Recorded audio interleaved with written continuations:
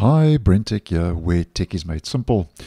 Google has rolled out the early stable update for Google Chrome 139, which is our next stable release. And the early stable rolls out about a week before the version becomes generally available to the public. And most people, including myself, as you may well know by now, have not received it because Google A/B tests the early stable with a limited subset of users before it, as mentioned, rolls out and becomes generally available. Now, the update, when it does roll out, starting next week, the 5th, so that would be August the 5th, we should start seeing version 139 scheduled to be rolled out on that date. When the update rolls out, version and build will be bumped up to 139.0.7258.66. So just a quick overview as to what I would think that we could possibly see rolling out in version 139 next week. And this is according to what I've seen in the preview versions of the browser and also according to the Chrome platform status. And obviously this is not comprehensive and is subject to change. Now, first of all, and as always, we will get our security updates that will roll out with version 139. And there's quite a big change coming for Android users, which I have posted on previously, and I'll leave the video linked because Chrome 138 is the last version of Chrome, so that's the current release 138, the last version of Chrome that will support Android 8, that's Oreo, and Android 9 Pie. Chrome 139, which is rolling out next week, scheduled for release on the 5th, is the first version of Chrome that requires Android 10 or later. So according to Google, you'll need to ensure your device is running Android 10 or later to continue receiving future Chrome releases. So that's quite important. I'll leave that video linked if you'd like some more information. And then I think with 139, like it or hate it, Google will continue migrating to Manifest v3 extensions from v2 extensions.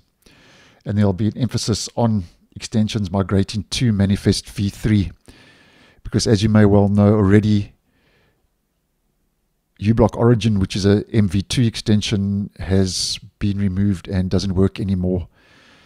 And I'll leave a video I've posted recently which is helping quite a few folks out on how you can get uBlock Origin back and working in Google Chrome. And on the note of v3 extensions, it's going to be interesting to see with version 139 if it's going to block the workaround to get uBlock Origin working again in Google Chrome. I'll leave the video linked. And when it comes to developer tools, web developers are getting quite a couple of bug fixes and performance improvements, which is good because if the web developers get the improvements, that means a better and a more stable browser for the end user at the end of the day. And one of the improvements is you will be able to upload images to chats with Gemini for better AI assistance in the dev tools. So if we head to more tools, developer tools, that could be a nice improvement for developers with the next version upgrade 139. And you can also expect to see some changes for websites, how they look and behave, with updates to the CSS, like more advanced corner shapes and animations. And when it comes to security and privacy, version 139 is getting better at preventing accidental password deletions, which I think is a nice move. And then we could also start seeing the rollout of shared tab groups. Now, currently in the stable version 138, if I right-click on a tab and I'll say add tab to new group, create a tab group, there is no way to share that group. And if I head over to Canary, which is a very early preview version, just to demonstrate, if I right-click, add tab to new group, we can see you have the option to share tab groups. So that is a small change. If you are using tab groups, that could be a move in the right direction, which we could see roll out with version 139, being able to share those tab groups. And then something else that's not mentioned on the Chrome platform status or online for version 139, which I have been posting on, is the split screen view, which if I head over to the Canary version, the early preview version, split screen or split view as it's known in Chrome, is a feature that Google has been giving a lot of work, and the flag has already become available in the stable version of 138. I'll leave a video as well on how you can enable split view in the current stable version. If you would be interested, I'll leave that link down below and in the end screen.